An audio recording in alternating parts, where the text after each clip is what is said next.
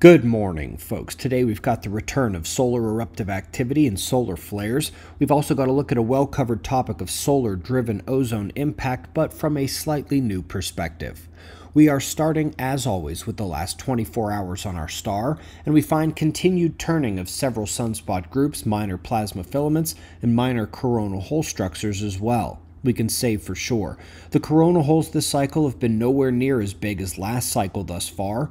Just for reference, here are some of the big coronal holes from the last cycle. If you've been a daily watcher here the last couple years, you know it has been quite some time since we've seen one of this size. Moments earlier, you may have caught the top eruptive moment of the day here. An M-class solar flare occurred as the base point of an incoming plasma filament releases and snapped out a violent CME. This one is thankfully not aimed at the Earth. So folks, we've covered quite a bit about the solar energetic particle events blasted from CMEs curving through space towards the Earth along the interplanetary magnetic field connecting the Earth and Sun, a well-known and often covered ozone depletion event. And while several papers have covered the geomagnetic storm aspect of that particle precipitation from a theoretical or modeling standpoint, it's harder to measure in observational reality until now.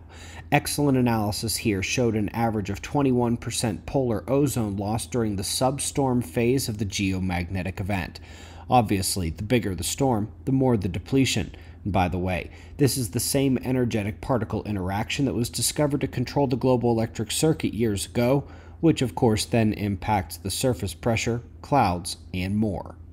We greatly appreciate your support. Learn more about the Sun-Earth interactions with the links in the description box below the video. We'll do this all again tomorrow, right here, but right now at 7 a.m. in the new Valley of the Sun. Eyes open, no fear. Be safe, everyone.